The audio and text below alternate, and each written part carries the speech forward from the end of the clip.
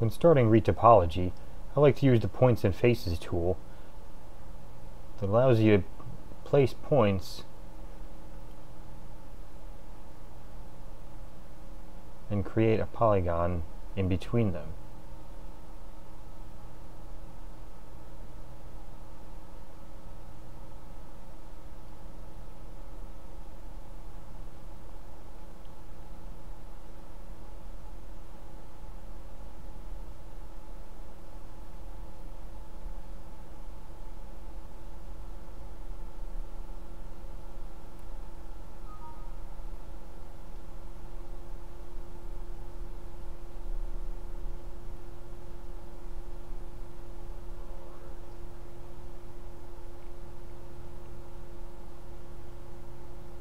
In some places where this doesn't quite work the way you'd like, you can switch to the Quads tool and use that to extend an edge out either to the points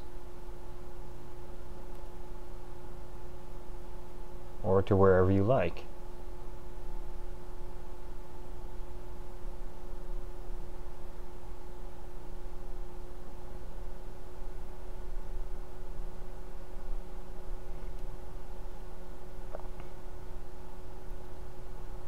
For rounder areas like this cylinder here, you take the Strokes tool and look at it from the side view with the orthographic turned on. And starting outside, draw a stroke on the cylinder. And even put one in the middle here.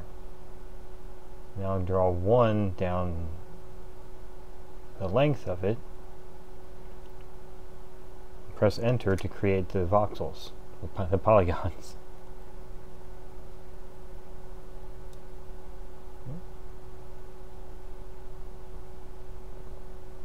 There you go.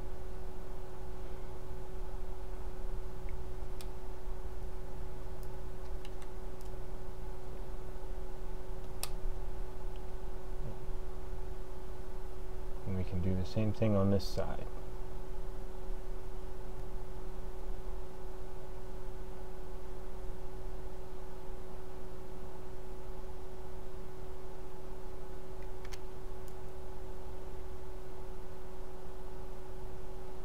Now we can go back to the Points and Faces tool and just fill in the gaps.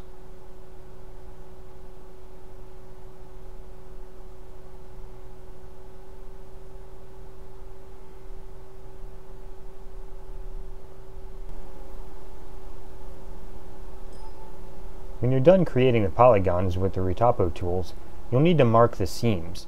These are the areas between the UV islands. Just pick the Mark Seams tool and start clicking some edges. If you hold the Shift key, you can select an entire edge loop. That makes short work of setting up your UV islands.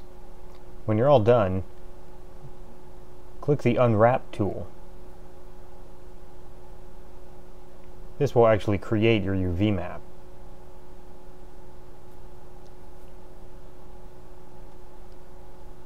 When it's finished, you can see in the UV preview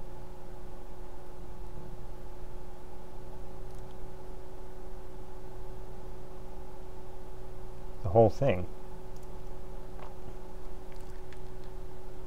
You can control this with the similar tools as navigating the viewport.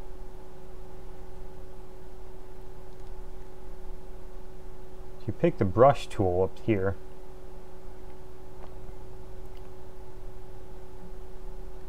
you can move points around, but also smooth out some of this blue-red area which displays distortion in the UV map.